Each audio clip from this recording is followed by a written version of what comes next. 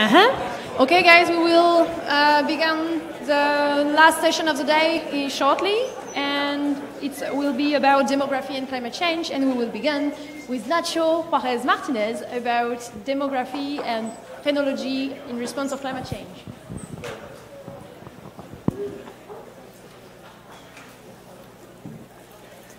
Perfect. Hello, everyone. Can you hear me? Yes. Perfect. To the dismay of at least one person in the audience, I'm going to talk about penguins. Thank you. Thanks for the support. And I know it's the last session of the day, and I know we're tired despite caffeinated. So I promise my talk would not be very heavy, because I'm going to try to weave a story with you about what's happening to penguins in Antarctica. And I promise it will only have 4 plots and at least as many nice penguin pictures, okay? So let's go. So it won't surprise to anybody in this audience to know that what is happening in Antarctica is a massive warming, especially in the area that we study, that is the Antarctic Peninsula. In both maps on the top left-hand side, there is massive warming and there is massive ice melt, which, to, again, every member in this audience possibly triggers the question, so what's happening to the animals living there, especially to the seabirds, animals that we know that they are sentinels for their environment, okay? So that is going to be the question that I'm going to try to answer today. So to answer this question, I am going to be talking to you to these 3 little beauties. The 3 species are the gentus, the adelis, and the chinstraps. The 3 are in the same genus, in the genus Pygoscelids, and the 3 of them are breeding more or less sympatrically.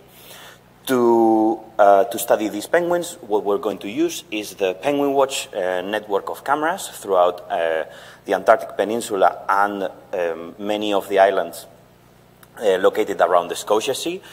Just to locate you on the map, the peninsula on the top left-hand side is Patagonia, so the southern bit of South America, and Antarctica is just opposite. The things that we're going to study, or the parameters that we're going to study to see how climate change is affecting these species is phenology.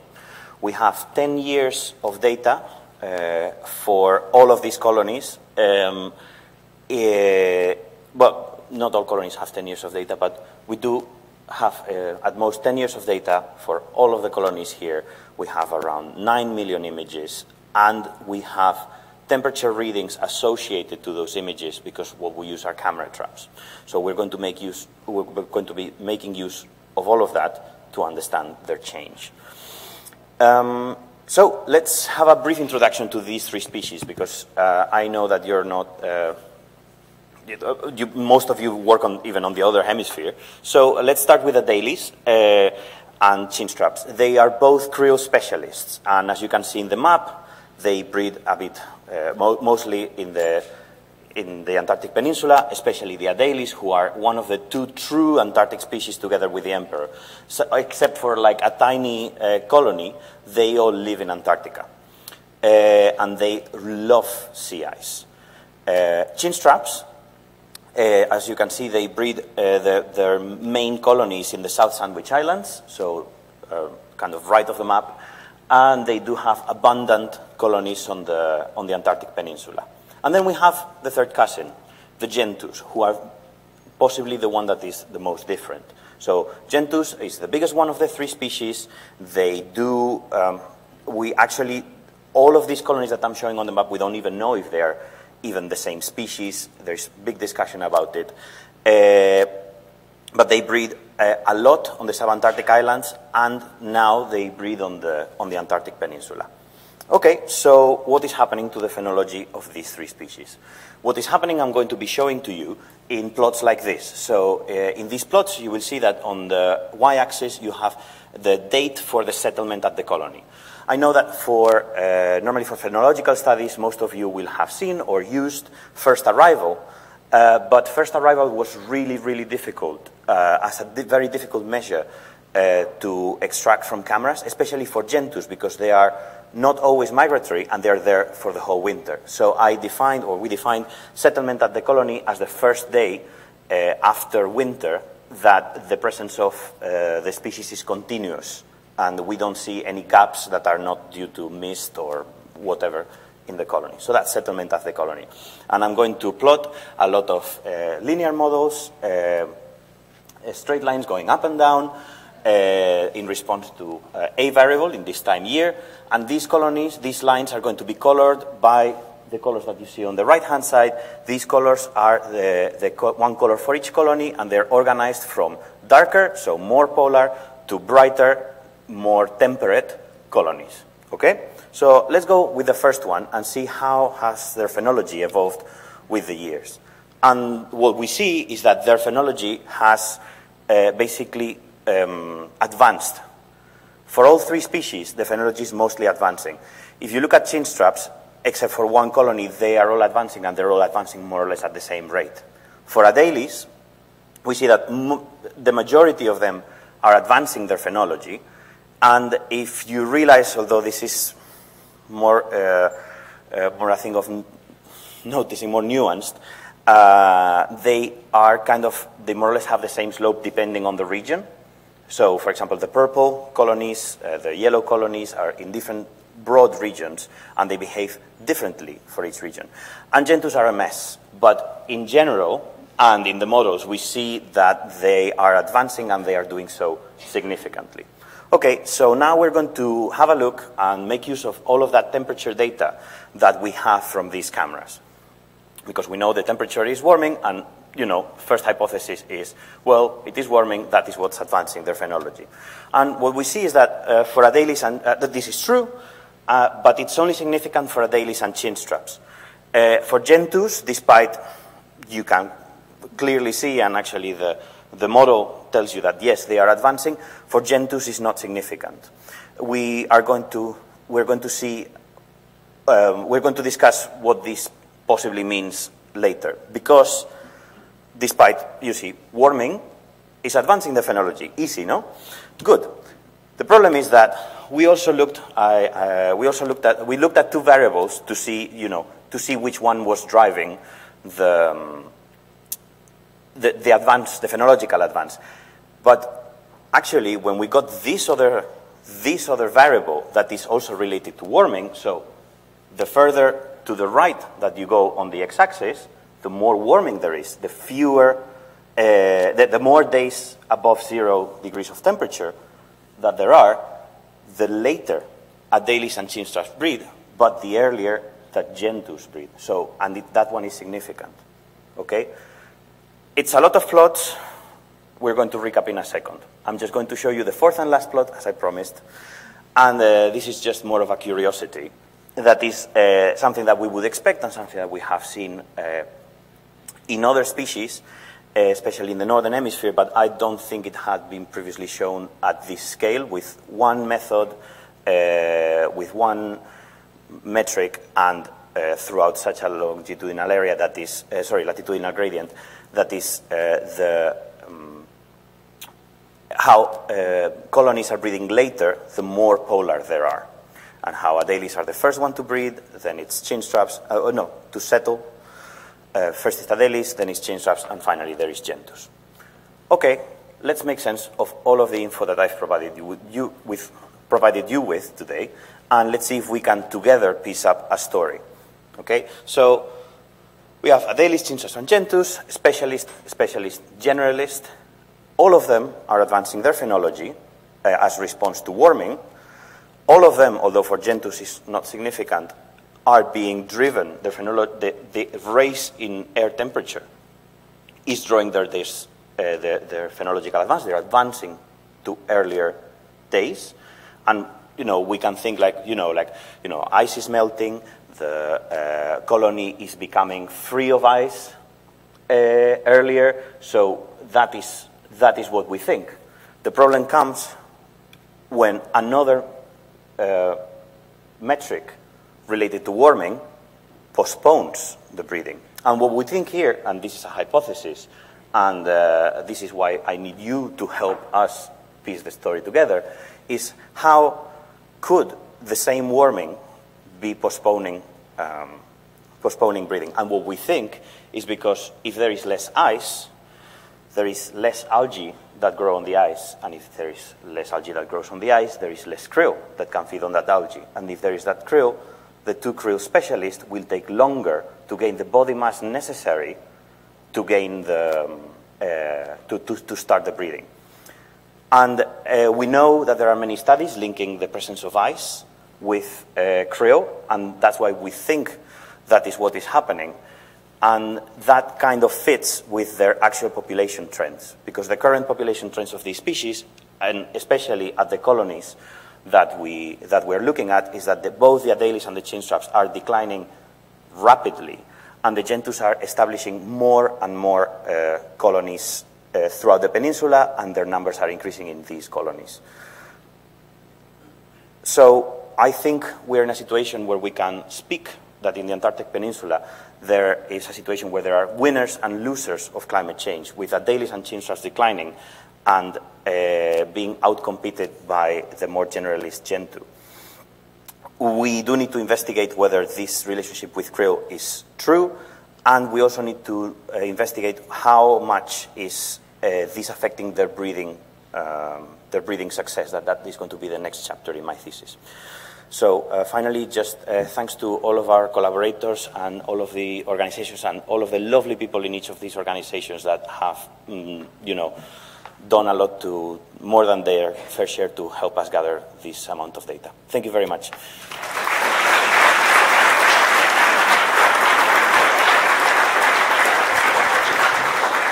Thanks, Ignacio. Anyone have a question?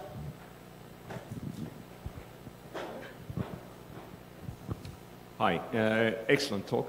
I was just wondering, in your analysis, did you try to separate the effect of within colony changes from between colony changes, or was it all? Yes, it is separated. It's so it is a mixed model with colony as a random effect to and separate. random slope as well. And random slope, yes. Yes. Thank you.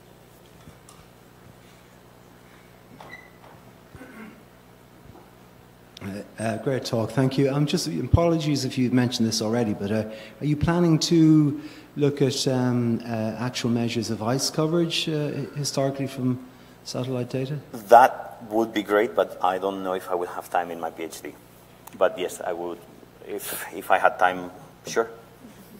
The thing is, COVID has been a mess, and I'm catching up, so I'm prioritizing. But yes, that would be lovely. Okay, good luck.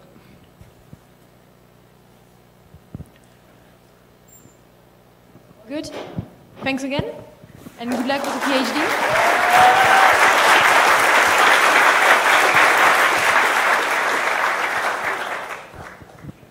Yeah, and now it's Han, which will talk about Wilson storm-petrels.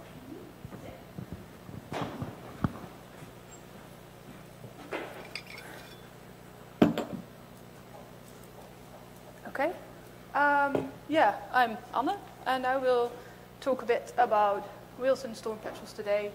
It's not as heavy in results, but I guess it's not going to be one of the fun talks. I will be talking about Wilson storm-petrel population dynamics in relation to environmental change over a period of 40 years. We've collected data from different research teams, and because this is, well, I'm presenting basically a recently submitted paper, so I would like to ask you not to share any of the results yet on Twitter.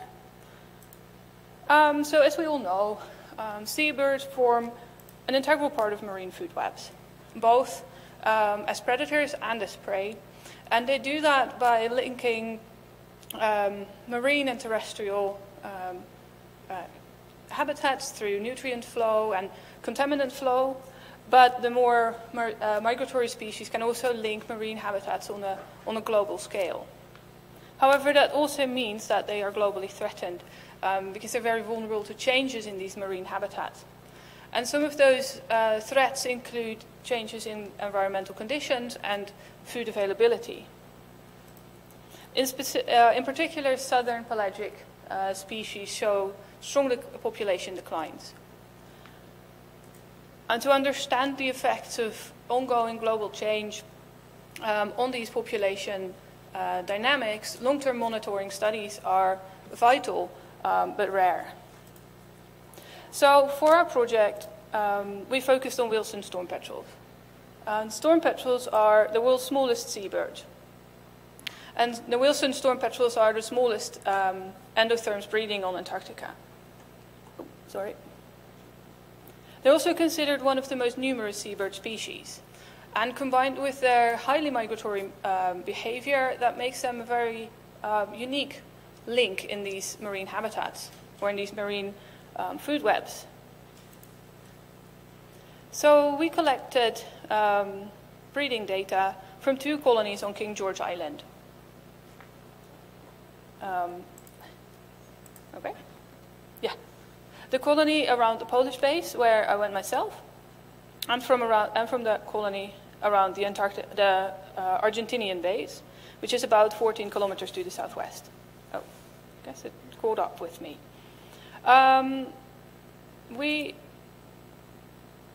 Okay. Sorry, I'm not sure what it's doing. Yeah. Okay, we collected data from 1979 until 2020. But there are considerable gaps. And in total, we have data from about 27 years. One of the things that is interesting for this particular area is that King George Island does not have a standing stock of krill. Instead, it is transported by the currents and westerly winds from the wintering area in the Bellingshausen Sea, which, well, the aerial should have shown up by now, but it was a bit quick. Which means that storm-petrels are affected by changes in the environment and the environmental conditions that might affect food availability. But as you can see here, it can also affect nest accessibility and microclimate. So the aims of this project were to summarize all of the available data and to study the links or the relationships between environmental conditions and breeding population dynamics. Based on previously published research on Antarctic seabirds, we expected to find evidence for population declines, reduced breeding output, and their breeding phenology to have shifted to later in the year. And we expected these changes to be related to changes in food availability and adverse weather conditions at the breeding sites. Wilson storm-petrels are an elusive species. They breed in hard-to-reach places, in cracks and crevices, and the adults are mostly active at night. That means that it can be quite difficult to collect direct measurements of population size. Additionally, since the data we've used here comes from different studies with different from different studies collected by different teams and for different research purposes, the measurements may have differed between years. So to still be able to describe the population dynamics, we just looked at all of the available breeding data, including laying success, which we calculated by dividing the number of eggs by the maximum number of nests found in previous years, hatching success, which we calculated by dividing the number of chicks by the same maximum number of nests. And both of these, therefore, represent a population-wide productivity measurement. We also looked at hatching dates, the number of adults caught in mist nets at the Argentinian station, food web coloration, so the ratio of birds with black spots in the food webs, because that is a proxy for age, and older birds have more black spots in their food webs. We looked at chick growth parameters, chick provisioning, and fledgling success. And fledgling success we calculated by dividing the number of chicks, or the number of fledglings by the number of chicks in the same year, and that was then, therefore, a measurement of chick survival. And then we looked at various environmental conditions on various scales that we thought might affect these breeding parameters. These included sea ice cover in the Bellingshausen Sea, wind conditions at the breeding grounds, precipitation, and both air and sea surface temperatures. And then we used pairwise bootstrapped linear models to see what the relationships between these environmental conditions and the breeding data were. And we used the bootstrapped coefficients to see if these effects were positive or negative. And we said that a result or one of these correlations was significant if 0 lay outside of the 95% confidence interval. And here that's shown for the correlation between laying success and year. So now I will show you some of the selected results on the temporal changes in the breeding data. Because of time constraints, I cannot actually describe all of the different effects of the environmental conditions on these breeding data, but I will share the conclusions later in the presentation. So at the Argentinian station, adults were caught in a mist net at the same place and with the same net size through all of the study years. However, the timing and duration of each field season differed, and therefore we had to correct for that by calculating the number of adults caught per hour during peak hours in relation to the sunset. And the results are shown here, with the mean number of adults caught per year on the y-axis, and then year on the x-axis. As you can see, there have been substantial declines. If you compare the average, up to a 90% decrease in adults caught at Carlini or at the Argentinian station, if you compare the means of the first 3 years with the means of the later years. Now, mistnet captures often include non-breeding birds. So these numbers might not directly reflect population size changes. However, this 90% decrease corresponded to a 90% decrease in active nests found around the Polish station in 1979 compared to those found in 2017 and 2018. At the same time, we found no change in age structure. So no change in the number of, the ratio of birds with food spots compared to those without food spots. The substantial declines in population sizes were accompanied by substantial declines or significant declines in laying success and hatching success. But fledgling success actually increased over time. And we found slight but significant changes in growth rate. However, they went in opposite directions. Chick tarsus growth rate increased over time, while both wing and body mass growth rates significantly decreased over time. At the same time, we found no significant change in hatching dates. However, in the more recent years, snowstorm events prevented adults from entering the nest in some years and caused total failure at the egg stage in other years because the adults just could not enter the nest. So to summarize, we found substantial declines in population sizes, but a continued recruitment rate. So we think that the reduced breeding output might be caused by the smaller population size, rather than just lower parental quality or bad weather at the breeding sites. With the current project, or in the current manuscript, we could not explain why the chick growth rates went in opposite directions. But we suggest that the increase in tarsus growth rate might reflect a drive for shorter nestling periods, while especially the reduction in chick body mass growth might be in response to lower food availability or lower food quality. While hatching dates did not significantly advance, so the nestling period or the breeding period did not necessarily get shorter, the increased unpredictability of weather conditions around the Antarctic Peninsula might still favor shorter nestling periods. We found that all of the population, or most of the population changes, could be linked to changes in environmental conditions affecting either food availability or weather condition, and in particular snowstorm prevalence. And with the increased, or the ongoing and predicted increase in temperatures, it's likely that food availability will decline, while precipitation, and in particular snowstorms, will continue to increase. And that might cause further population declines, or at the very least might prevent the population from recovering. However, we could not include environmental conditions at the non-breeding period. And whales and storm-petrels are highly migratory. They are seen all the way up to in the North Atlantic, and they might therefore be vulnerable to changes throughout the Atlantic and in the non-breeding areas. And we actually also found that food availability during the fledgling period might affect recruitment rates years later.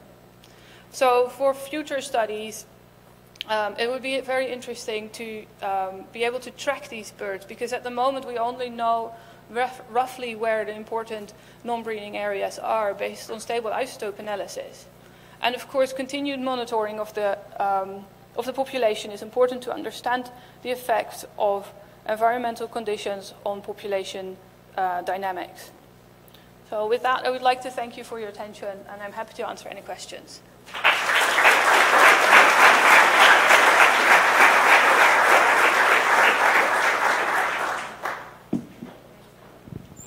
Any question?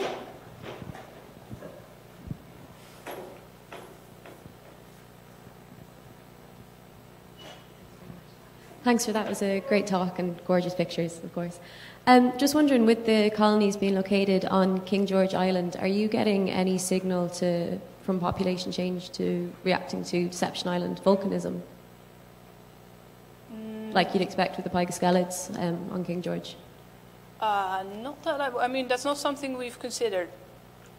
So I don't know. Just maybe with ash plumes or anything similar? Well, there's no active volcano or anything, so I wouldn't expect that. Thank you. No.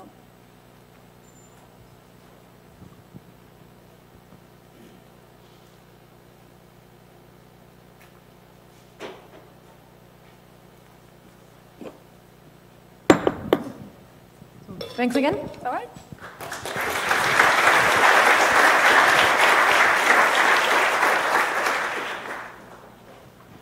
So now it's Morten that will speak about European seabirds' breeding productivity.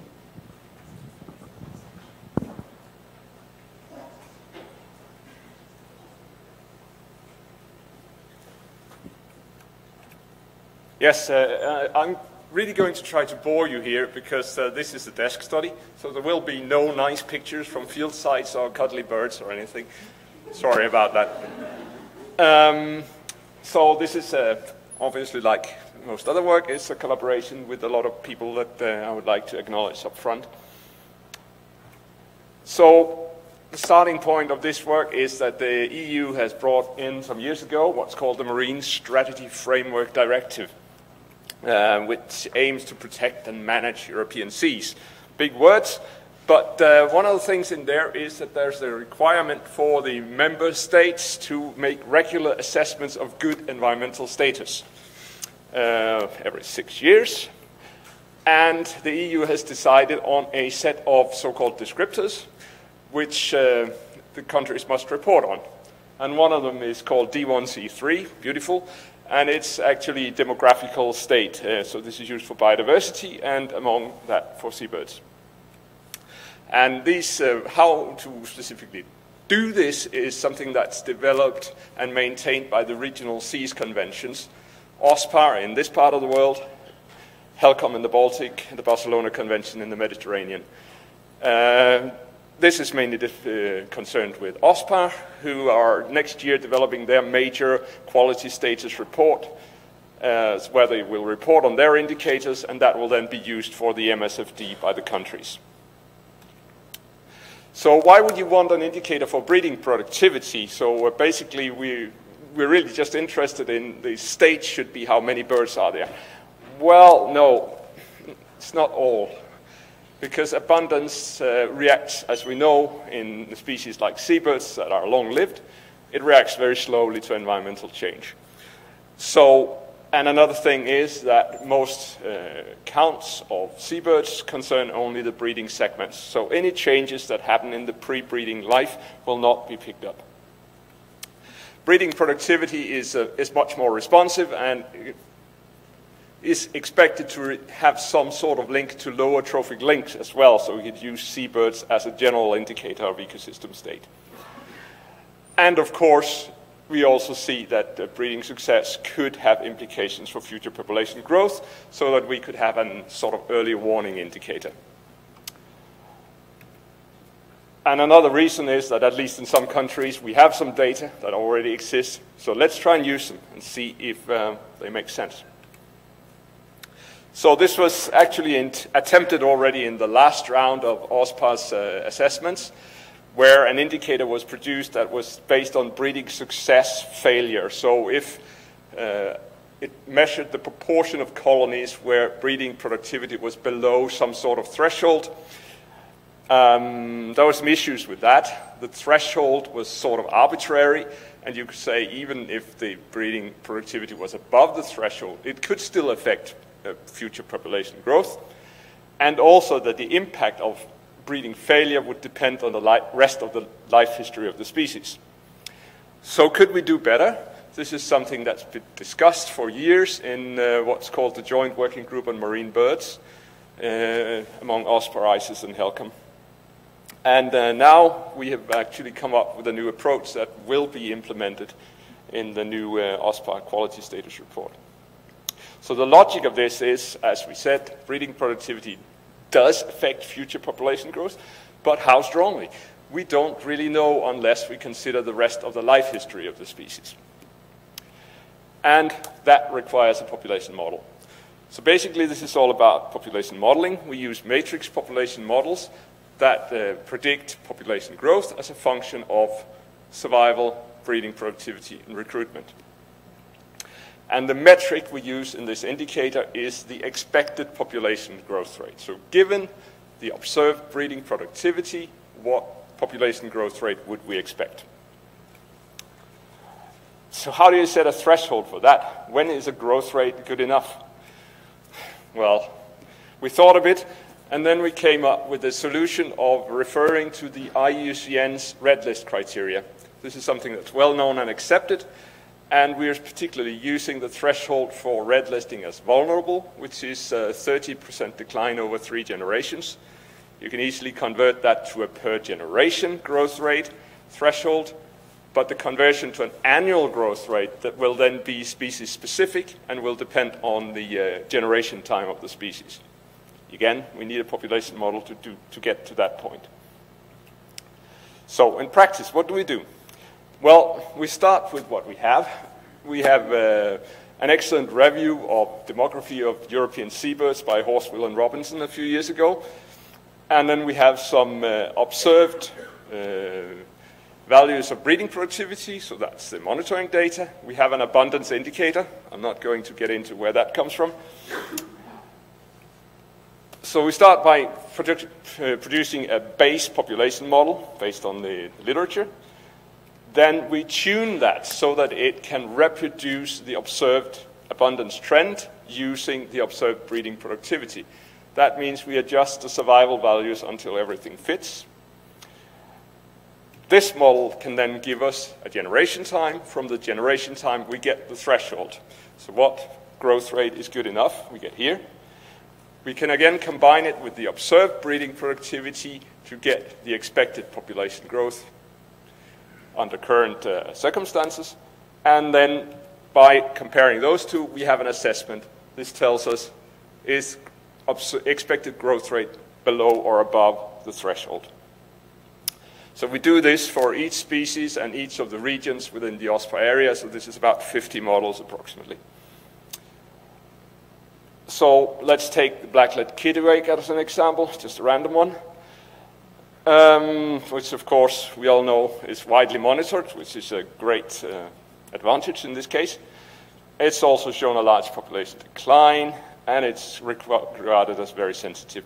So we're looking at it in what's called the Greater North Sea in OSPA language, and that's the sort of olive green area here. And if we look at that, we get, this is the observed values of breeding productivity.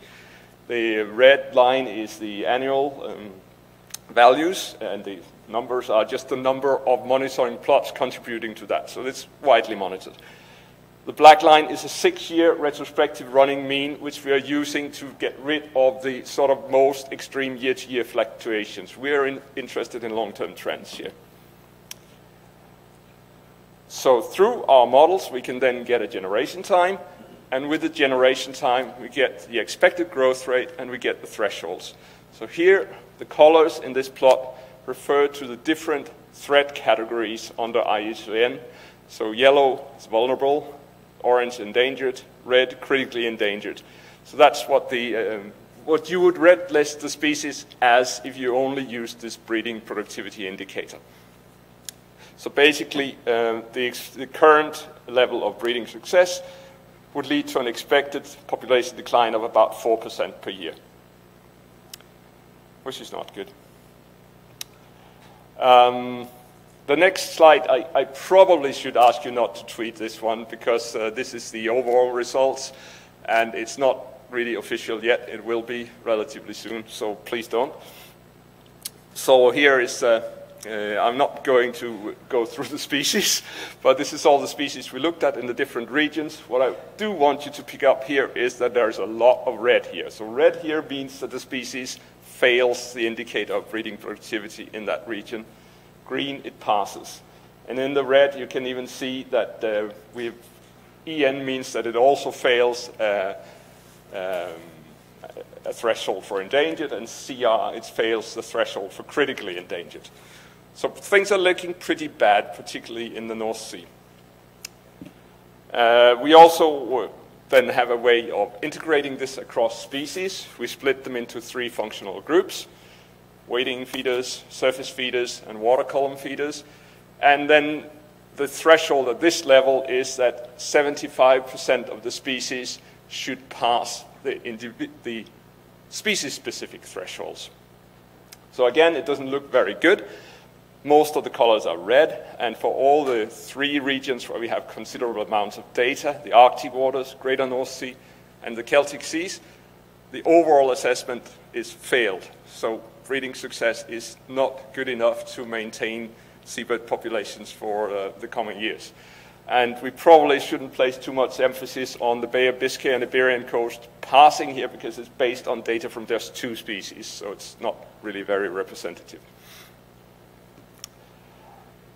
So besides this, which is the important thing, we also get some byproducts from the approach by constructing all these population models. So again, looking at the North Sea kittiwakes, we get inferred values for age-specific survival that are required to get everything to add up. So these tuned values. So here in this case, 1st and 2nd year survival. We get the generation time, I already showed that. And we also get the productivity that would be required under current conditions to stabilize the population. So if we should save the kittiwake just by increasing breeding productivity, it should be up to 1.13 chicks per pair. And we intend to publish these values as well across all the species, and this would really allow for some very interesting cross-cutting analysis, and could be used for population models in all sorts of contexts. Next steps, extend this to other areas. We are already doing that.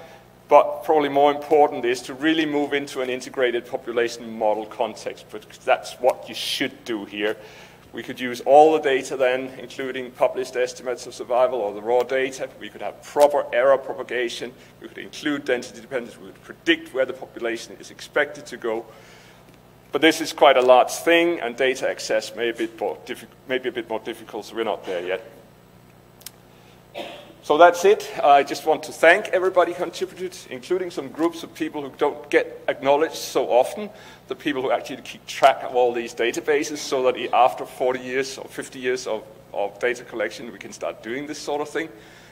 And of course the funders, and you for your attention.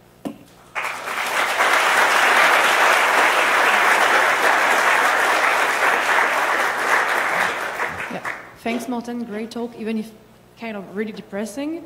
We have time for one short question.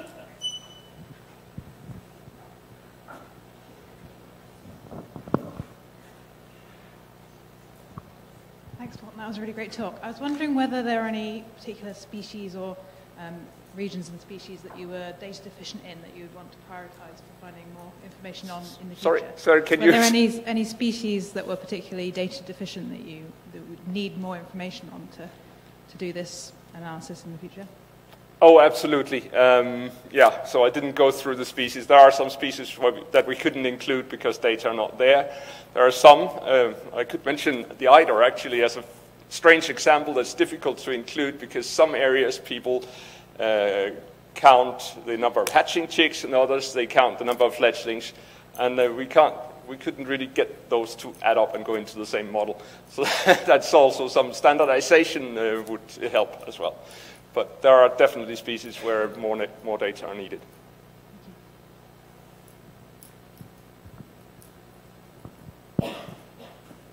I think someone else having one question.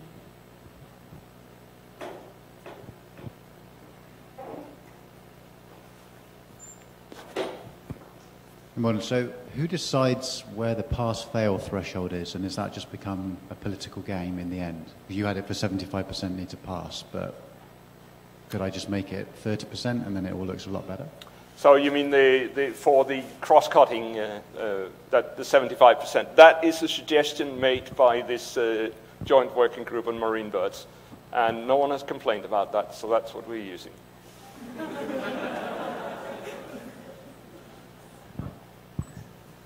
Thanks again, Morten.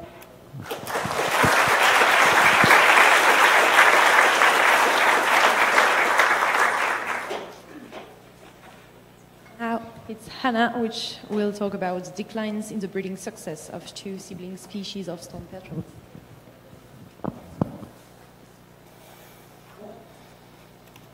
Hi, and thank you to the organising committee for putting this conference together. It's so great to see people in person again. So my name's Hannah Hereward. I'm delighted to say I recently passed my Viva, and so this is my first conference after passing.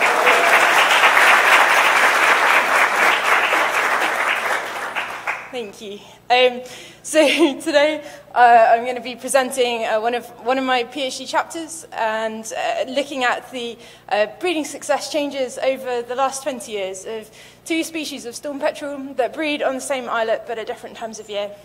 So we've got the Monterey storm-petrel, which is endemic to the Azores and breeds in the summer, April through September, and the bandrumped, which is more widespread across the oceans, but in the Azores breeds in the winter, September through March. Before I begin, a huge thank you to these many different people, funders and organisations for making my PhD possible, especially those that are in the audience today.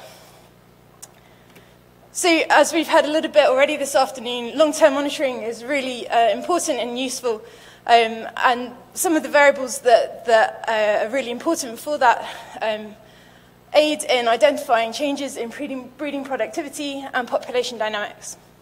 And when these changes have been identified, it's then possible to start looking at the potential causes of these changes.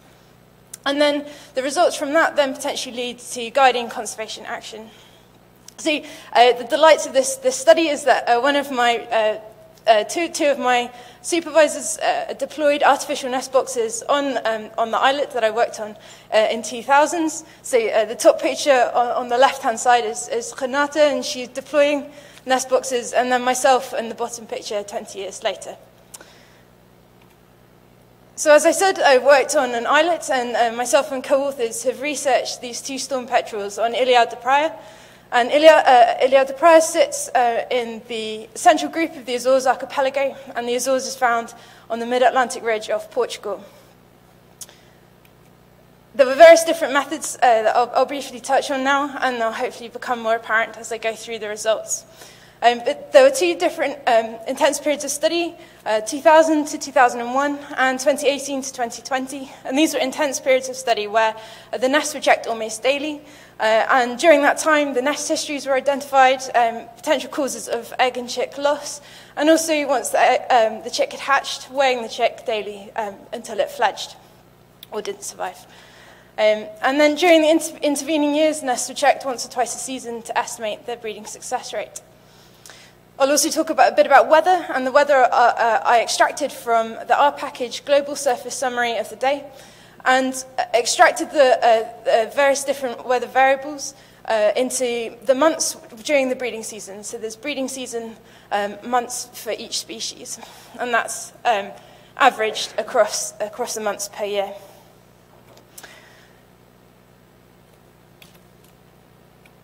Yeah, so the first question was, what has changed? Has the breeding success changed over the last 20 years?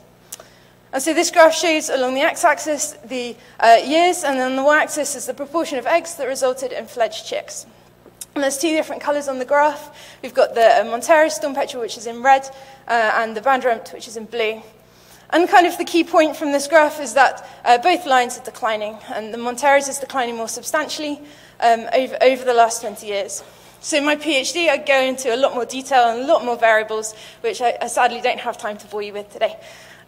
But I will briefly mention three different variables that I suggest at least two of them contribute to this breeding success decline. So the first is the chick growth, which can be used as a proxy for chick provisioning rates from the parent adults. And again, there's these two graphs on the slide. So we've got chick age in days along the x-axis, where day 1 is the emergence of the chick from the egg, and chick mass along the y-axis. And the Montero's have 4 coloured lines.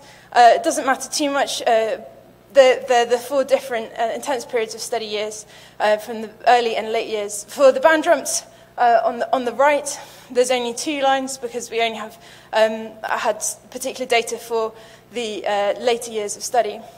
And the key point from this graph is that from the Montero's, you can see that the lines are fairly similar, and there doesn't seem to be much change in the chick provisioning rate, the chick growth rate, over the last 20 years. So it's unlikely that this is a contributing factor to the declining breeding success rate. This takes me on to weather. So weather is another possible cause, and these 4 graphs show the average weather variations. So A and B is temperature. So the top 2 graphs are temperature in the 2 breeding years, two species with the breeding years along the x-axis, and the C and D is rainfall. And these graphs essentially show that the temperature has generally increased over the last 20 years, and rainfall has generally decreased, being hotter in the summer and wetter in the winter. Not too surprising. When this I combined the overall breeding success data from the first graph I showed you with these averages over the 20 years, then get these really interesting interaction plots. And so today I'll just show you these 2 interaction plots. We've got the 2 different species, and then along the x-axis is the breeding season temperature, and the interaction is the breeding season rainfall. That's missing from the graph. Yeah, so there's the maximum in blue and the minimum in red of the rainfall over each breeding season. And then you've got breeding success along the y-axis. What's really interesting is to then step back from this graph and look at the climate change predictions for the Azores, which at the moment say that in the summer it's going to get hotter and drier, and in the winter it's going to get hotter and wetter. And these interaction plots, although need to be taken with a pinch of salt, as we were talking about earlier, because there's limited data, these graphs show that in the years where the current predictions for climate change are occurring, the breeding success is lower. So it's likely that climate change is a contributing factor to the breeding success declines.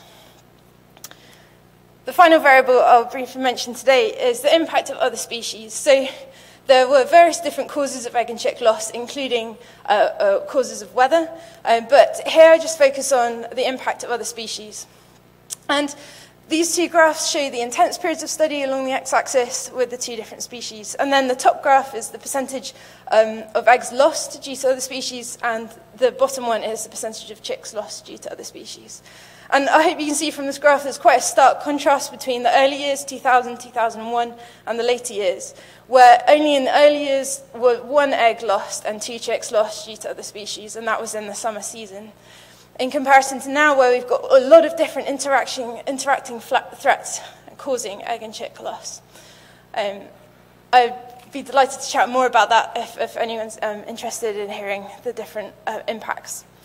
But this is particularly concerning for the Montero storm-petrel, which already has a small population and is endemic to the Azores. So the final bit of this chapter of my PhD, I then took the data that I could find that's already been published, and also the data that I accumulated through my PhD, to run a preliminary population viability analysis models. I used Vortex, it's quite a common one used by the IUCN. The previous talk was really interesting. It would be great to chat more about that.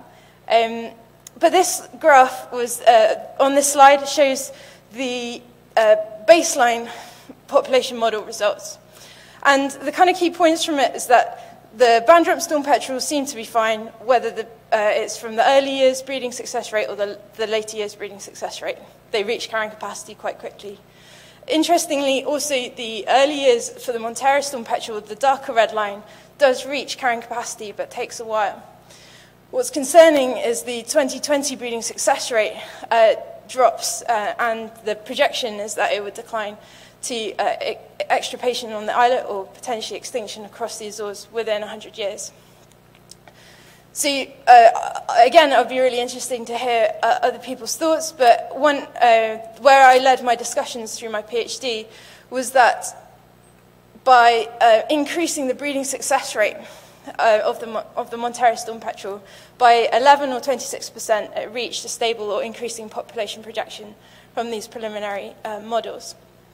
And as a potential conservation management suggestion bouncing off that, the targeted nest improvements would be a really useful starting point, I think, to counter both the climate change impacts, but also the other species causing egg and chick losses. And taking the 11 to 26% increases required, this could equate to around a 7 to 6 chick individual chick addition to the breeding to the overall chicks that fledge. So just being able to allow 7 to 16 more chicks to fledge a year could equate to just targeted improvements of 30 to 40 nest boxes. So I'm looking forward to having discussions with the organisations on the ground in the Azores as to what's possible, and look forward to hearing anyone's thoughts as well. But for now, in summary, there has been a substantial decline in the overall breeding success rate for the Montero storm-petrel. Chick growth doesn't obviously seem to explain the decline in breeding success, but weather, especially in light of the climate change impacts in the Azores, and other species causing egg and chick losses seem to be contributing to this breeding success decline. But as I say, there are feasible management actions, and I discuss them more in my PhD, but the time to act is now.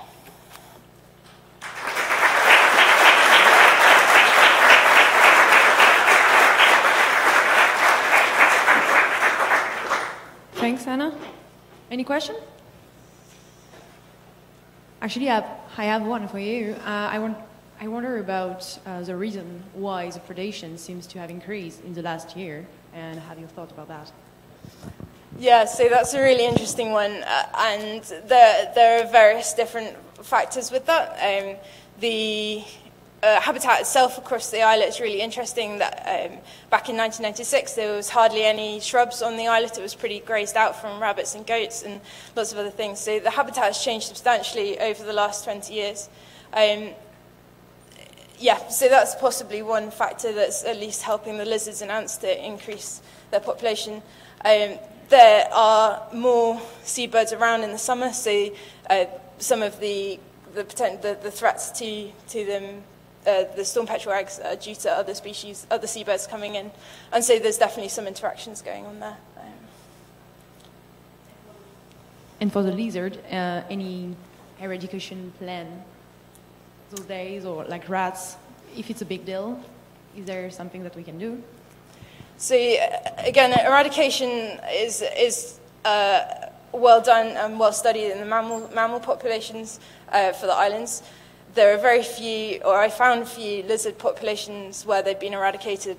Where they had, it was very quick. They were removed very quickly from the situation.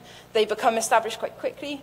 My concern with lizard eradication would be that they, to an extent, will eat the ants, and the ants are also a problem. And so, yeah, there's a lot of mismatches that we want to avoid. But it's definitely something I've suggested and would consider, I think, if done appropriately. Is someone having an idea of a question? Otherwise, thanks, Anna.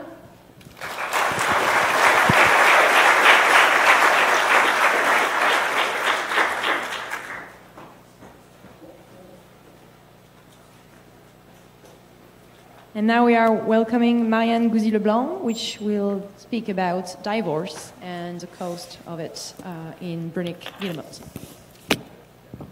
Good afternoon, everyone. So I'm Marianne, and I'm going to talk about divorce. I'm a PhD student in Kyle Elliott Lab at McGill University in Montreal. So before diving with my project, I want to acknowledge all my co-authors, but also all the people that were collecting the data and all the funding agencies that make Arctic fieldwork possible. Over 80% of avian species form socially monogamous bonds, so the choice of a partner is crucial, especially for biparental care species, as both parents are responsible to rear the offspring, as any species of seabird. So staying faithful to the same individual for more than 1 year allows birds to save energetic resources that would be allocated to secure a new mate. Pair bond duration has a strong potential to increase the reproductive performance of each bird throughout increasing pair familiarity, coordination, and cooperation. Within a pair bond, the choice of a partner has a strong influence of the reproductive performance, as the reproductive decision of each mate, the quality of each mate, as well as how the mate coordinates their effort, will impact reproductive success. So we know that the choice of a mate will impact reproductive success. So if a bird is mated with a suboptimal mate, or if the pairing results in poor breeding success, a bird has two options. It could be involved in extra pair copulation, which is quite common in birds, or it can decide to change partner, so to divorce. A divorce happens when a pair separated when both partners are still alive, and for the subsequent breeding attempt, at least one bird is with a new mate. Divorce is quite common in birds. About 92% of birds can divorce, and the divorce rate is highly variable depending on the species. Individuals are expected to divorce when the fitness benefit outweigh the cost, which is likely to be related to life history trait and species specific. Often, divorce is associated with poor breeding success and a potential increase in breeding success with a new mate. Here is my study species, the Thigbilmer, or Brunswick-Guillemot in this part of the world. It's a long-lived species with long and considerable biparental care. And as Thigbilmer are breeding in the Arctic, that they are facing a shorter breeding season and a stochastic environment that should add another cost of divorce. And so, for all of these reasons, Thigbilmer should favor mate retention, and divorce should be costly. Our question here was to assess which factor influenced the probability of divorce. First, we predict that laying date should positively impact the probability of divorce. So birds that lay their eggs later during the season should have a higher probability of divorce compared to birds that laid their eggs earlier. On the opposite side, breeding experience, pair bond duration, nesting site quality, survival rate, and fledging success should negatively impact the probability of divorce. So older bird, more experienced bird should divorce less compared to younger bird. Birds that have been breeding together for a longer period should divorce less often. Same for bird on high quality nesting site. For survival rate, when survival rate is high, there's a less number of great quality, so a lower number of experienced birds available in the population, so birds should divorce less. And finally, when they have a successful fledging, they should have a lower probability of divorce. Our study site is located at Coates Island, Nunavut in Canada. You can see the location of the island here in the Hudson Bay, so it's really an island in the middle of the Hudson Bay. This stick-bill murre colony hosts about 15,000 breeding pair, and demography and feeding ecology has been studied at this site annually since 1984. The data that we are using to answer a question are from 1991 to 2019. Every summer, population was monitored mid-June to mid-August, and for all the breeding pairs on the plot, a pair outcome was assessed. So a pair was considered faithful when it was the same partner breeding together in a successful year, and a pair was assessed as divorced when both partners were reside at the colony, but at least one of them was nesting with a new partner. Here is how we assess our variable. So breeding experience is the number of breeding attempts of a bird. Pair bond duration is the number of years that two birds have been breeding together. Nesting site quality was the total number of fledgling produced on one nest divided by number of years that the nest was occupied. Population survival rate at Coates Island was extracted from a published study. And we also had the fledgling success for most of our pair. We found a strong correlation between breeding experience and age. And as we had more reliable data for breeding experience, we used breeding experience instead of age. To answer the question, we did some Bayesian modeling based on the model you can see here. And from that, we did some model selection and model averaging. Our final data set includes about 372 breeding attempts over the 24-year period. From that, we can extract about 145 unique pairs, and we record 34 divorces. Here is a figure showing the number of pairs that we had on our plot per year. Dark green is the number of divorced pairs. Light green is the number of faithful pairs. Yearly divorce rate varied from 0% to 33%. And we can extract from that a yearly average divorce rate of 9%.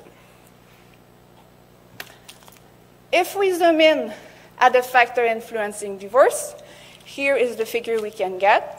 So here you have the odd ratio of divorce versus non-divorce.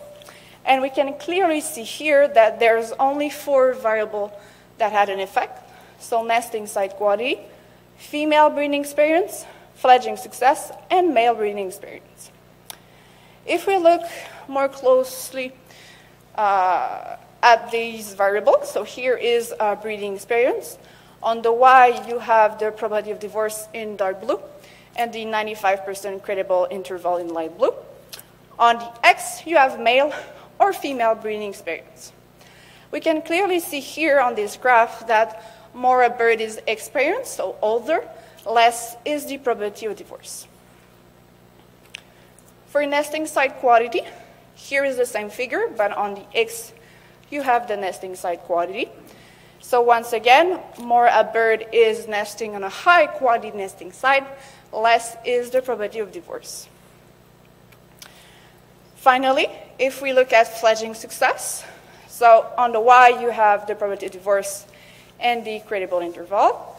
And on the X, you have no for unsuccessful fledging and yes for successful fledging. You can see here that bird that had a successful fledging had a lower probability of divorce than bird with unsuccessful fledging.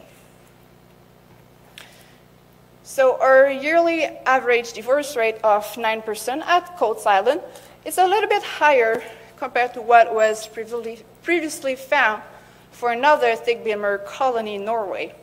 We could explain this intraspecific difference by colony size and density, or with other factors that we did not include, such as sex ratio.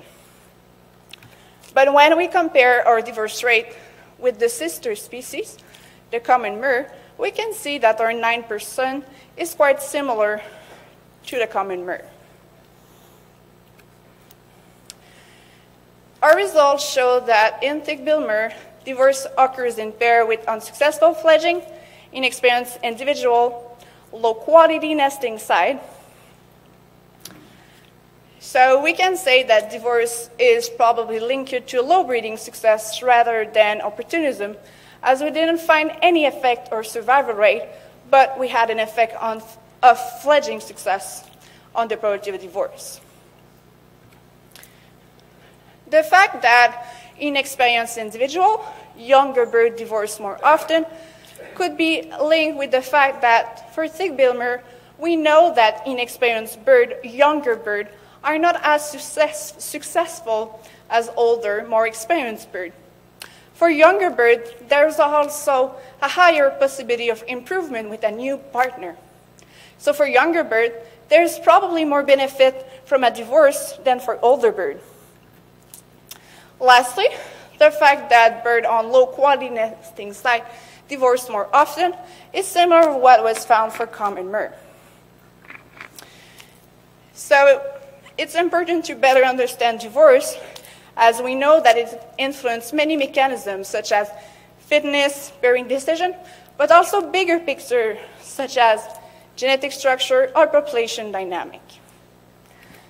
So my take-home message for you today is that thick-billed murre divorce occasionally when they are young, inexperienced, on low-quality nesting site, or when they have a low reproductive success. So I would be happy to take any question, and thank you for your attention.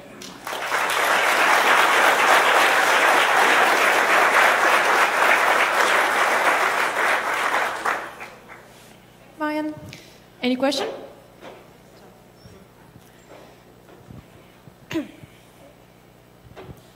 Hi, thanks. Great talk. What I was wondering, is there any difference between edge of range and centre of range? Just because you said Kongsfjord was quite successful, and that's pretty much right at the northern edge of their range. Do you have any data or any comment on that?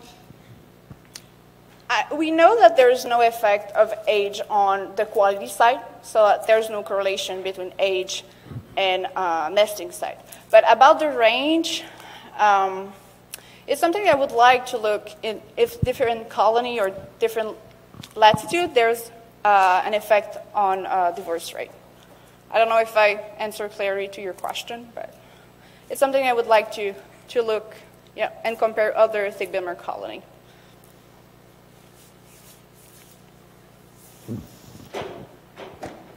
Thanks, that's really interesting.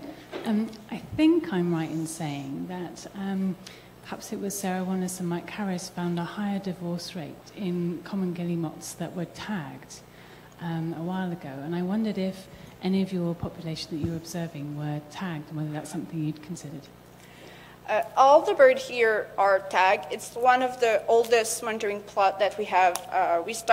They start banding bird in 1984, so all the bird that I include in this analyze are tagged. And did they have loggers attached at any point, or just ones? Probably more recently, but in the past we didn't have any logger. But I don't think there's an effect of GPS or GLS on breeding success. But it's something we can look, yeah.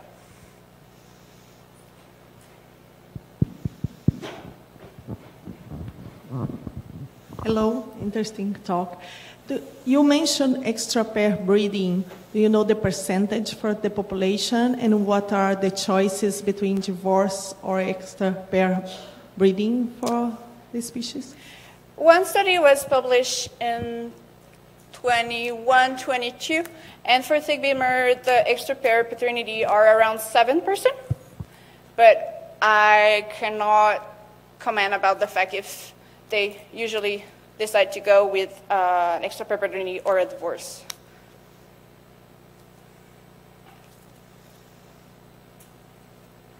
All good? Thanks, Marianne.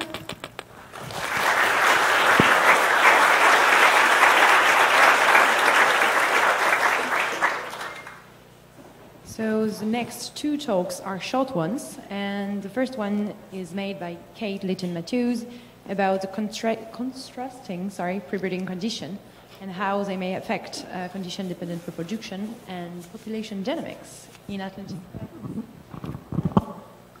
I shortened the title since it's just a 5-minute talk. So it's Consequences of Survival and Reproduction Correlations for Atlantic Puffins. And my name's Kate, and I'm working at N.M.A in Norway. So the background to this is that demographic rates, like survival and reproduction, don't usually fluctuate independently over time. So to some extent, they're correlated over time.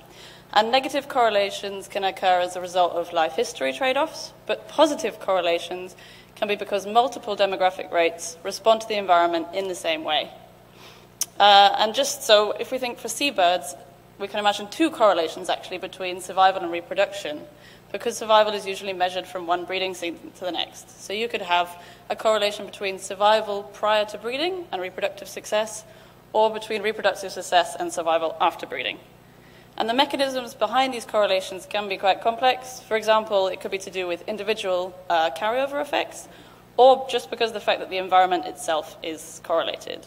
And I'm seeing, maybe you're wondering, why do we care about this? Because these correlations, if, for example, positive correlations, lead to increased variation into year-to-year population growth rate, which in turn means greater risk of extinction, and vice versa for negative correlations. This reduces the overall variability in population growth.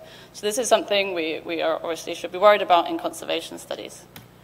A recent study, could have made that a bit bigger, I think someone mentioned it, by Fay et al. In Ecology Letters this year. They looked at these demographic correlations between survival and reproduction for a whole bunch of species with different generation times. And what they found was first that these correlations tend to be positive, and also they suggested that they are predominantly driven by environmental conditions rather than the species' life history characteristics per se.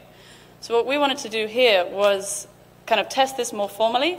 So we looked and studied these correlations in multiple populations of the same species, and that species was the Atlantic puffin. So we asked if the strength of adult survival reproductive correlations differs between populations of the same species, therefore assume because of differing environmental conditions. And we do some fancy population modeling to estimate the contributions of these correlations to the variation in population growth. As I said, we use long-term demographic data from 3 puffin populations, which breed at Isle of May, Røst, and Hornøya. These 3 colonies don't overlap during any period of the year and have very different migratory strategies, so therefore they experience very different environments. So we estimated the correlation between adult survival and reproduction at these 2 time lags I mentioned, and decomposed the variation in population growth into contributions from variance in adult survival, variance in breeding success, and variance in the correlation between them. Straight into the results. So here on the graph you see the correlation between adult survival and reproduction for these 3 populations, Isle of May, Røst, and Hornøya. And what we found in line with Fay and colleagues is that these correlations are generally positive, but there were substantial differences between populations in the strength of these correlations. So for Røst, none of these correlations were actually significant, while for Isle of May we saw these really strong correlations between adult survival and breeding success. And with this information, what we could do is, using a population model and what's called a life table response experiment, we could actually quantify how much first adult survival contributes to the variation in population growth rates which is shown in blue, and then how much variation in breeding success contributes to population growth, and also the correlation between them. So I think there's a lot of interesting things here which I don't really have time to go into, but if we just look at Hornae on the bottom, we saw that it's actually adult survival that's the main demographic driver here in this system. It's contributing most to the variation in population growth, in contrast to just in the middle, where it's breeding success that's the main, or is a major driver here, more so than Hornae. And also we see that in some cases, for example, out of May, it's this correlation between adult survival and breeding success that's contributing a lot to variability in population growth. And if I come back to what I said in the start, this is really relevant for conservation, because if you do have populations with very strong correlations, these populations are more sensitive to environmental change, because if you've got higher adult survival, you've got higher breeding success, or vice versa.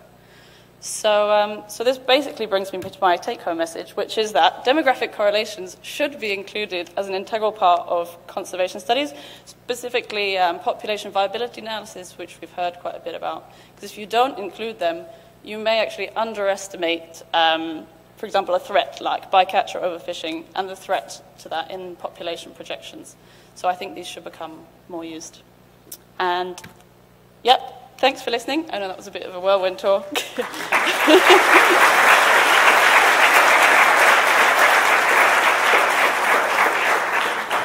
And a very quick thank you to colleagues involved in this, field workers, and I want to say this is also funded as part of the CPOC program. Yep. Thanks. Really straight to the point. You should brief now. Any question for Kate to develop a tiny bit more? Yeah. Nobody? Good luck. Any cues to explain why Hornoia is so different for the two others?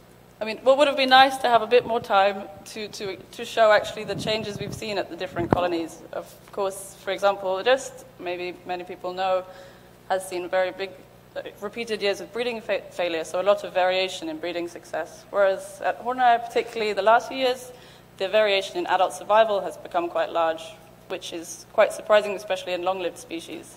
You know, they should have pretty stable survival. So that's what's shining through in the results we get. But I couldn't quite fit that slide in, I'm afraid. Thanks. Thank you.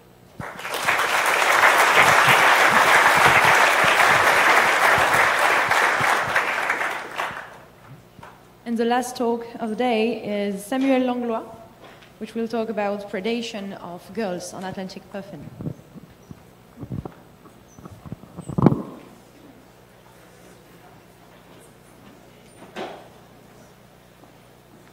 7 more minutes and we can all go home. Right, so I'm Sam, I'm a PhD researcher at the Environmental Research Institute in Thurso, and I'm going to try to get across one of my PhD chapters in 5 minutes, which is about quantifying the impacts of predation by great black-backed gulls on an Atlantic puffin population, and what the implications of this relationships is for the management of both species. So my study site is the Isle of May, so by now everyone knows where it is. It's in southeast Scotland, and my 2 study species are pictured on the right. The Isle of May, it's home to an internationally important population of Atlantic puffins, and the last census was carried out in 2017, and they estimated it was 39,200 pairs. On the other hand, great black-backed gulls colonized the island in the 1980s, and they've been increasing steadily since then. And it's approximately around 120 pairs as of 2021. So ever since the gulls colonized the island, there was a bit of concern around the potential impacts these species could have on the Atlantic puffin. And this is particularly because it's one of the few species that is able to feed on adult birds. And when it comes to long-lived species with low fecundity, adult survival is kind of like the key parameter when it comes to population growth. So 2 previous studies have quantified puffin mortality on the Isle of May, in 2001 and 2017. And between these 2 years, puffin predation increased by 300%, and the gull population increased by 322%. So roughly a proportional increase in size. So this is potential that maybe we have a wildlife conflict in our hands. But this is made more complicated, as an extra element of complexity, and that is that the predator should now also be considered a species of conservation concern. A couple of weeks ago, we published this paper as one of my other PhD chapters, where we estimated that the species has declined globally by 48%. So we hope that from now on, this current, and actually we're trying to get the status on the IUCN changed from least concern to vulnerable. So we hope that from now on, this will be taken into account when it comes into the management of this species. Now that you know a bit about the background of this project, we have a couple of objectives with this study. And the first one is we're interested in knowing what the impact of the current predation rate on the Isle of Man is on the Atlantic puffin population growth rate. And after that, we're interested in estimating what might happen in future years if the gull population continues to increase and potentially the predation rate also continues to increase. And we want to establish predation thresholds so we can provide useful information for conservation managers. And then we also want to get these results and highlight the relevance the relevance of this study for the management of both species, and also its relevance when it comes to environmental impact assessments and compensatory measures associated with renewable energy developments. There's a whole lot of methods and results I've excluded because I only have 5 minutes, so if you want to discuss any of it, come find me later on or tomorrow.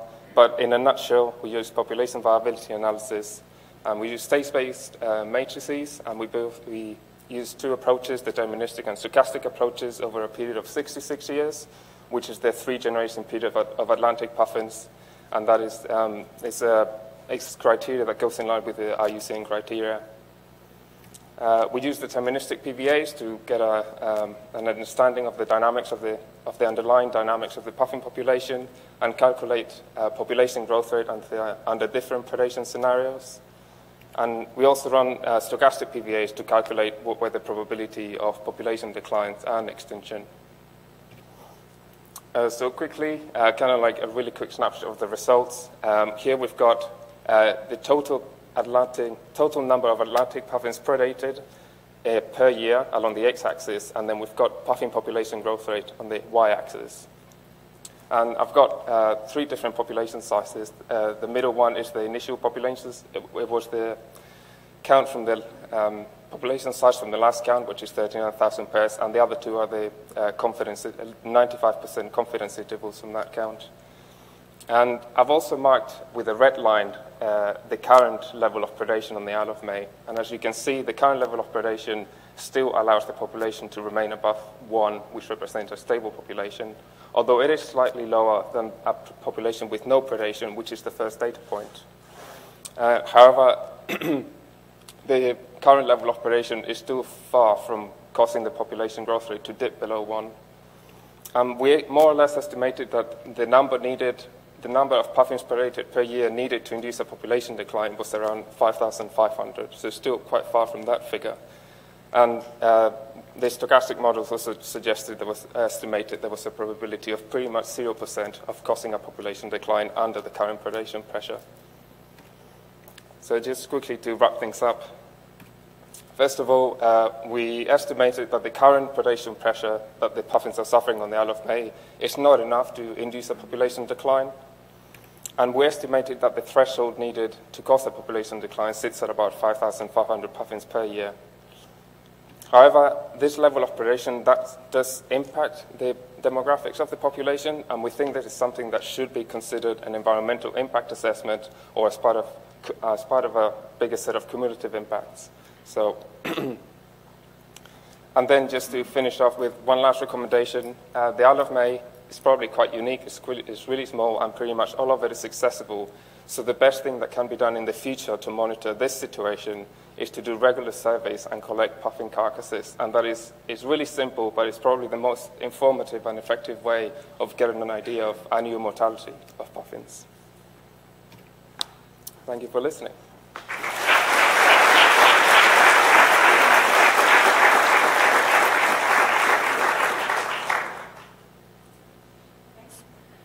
Any question?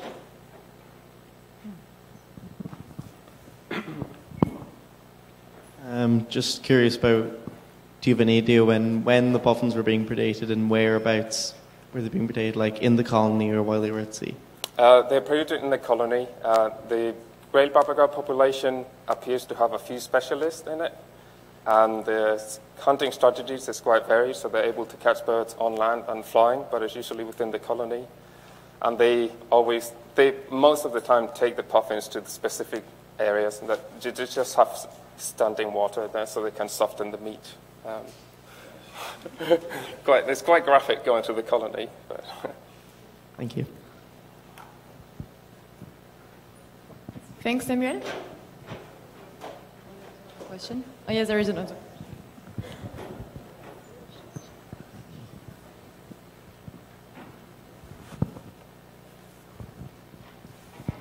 Hey Sam, great talk. I just wanted to know, in your wider project, will you be taking into account the predation of puffin chicks or eggs by great blackbacks as well? So this is part of the methods. So a previous study by Sophie Bennett, who I think is in the audience today, they calculated the predation per age class. So puffins were collected and aged. So into the models, we specified the proportion of each age class that gets predated. Cool, thanks for clarifying.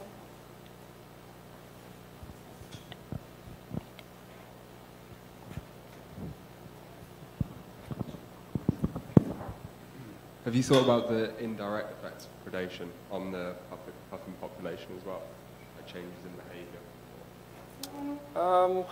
No. So now, can you be a bit more specific? I guess so reduced activity to avoiding the gulls, maybe affect the fledglings, I guess. So the gulls are distributed. There's a high density of great blubber gulls on the island, and then they're all in the north where the puffin density isn't as high, and then there's the odd pair. And it seems to be these odd pairs that are fairly far apart from each other that tend to become the puffin and rabbit specialist. But no, I haven't seen anything really different from the puffins other than, when they bring food to the colony, they always go as fast as they can to the burrow. That's it. But there's plenty of birds loafing and stuff, so it's kind of it seems to catch them by surprise every time.